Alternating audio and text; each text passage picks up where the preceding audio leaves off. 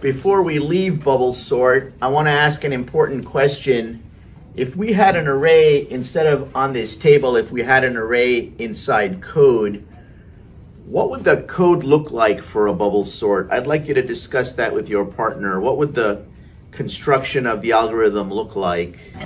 Okay, so you're going to need a temp variable because you're going to need to swap elements, right? The swapping is an important integral ingredient to a bubble sort.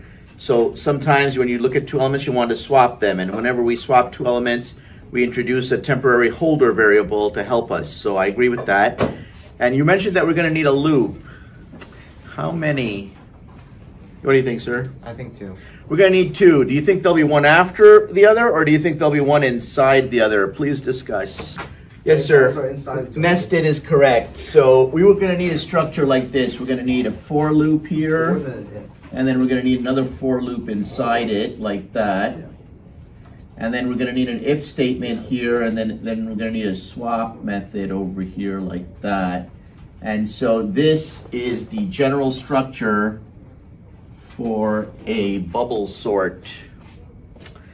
The next time, yes, sir. I'll give you a hint, sir. As I went through the process, do you remember me describing a pass? So this controls an internal pass, and this controls how many passes we do. That's why we need the 2 loops. Does that make sense? Okay.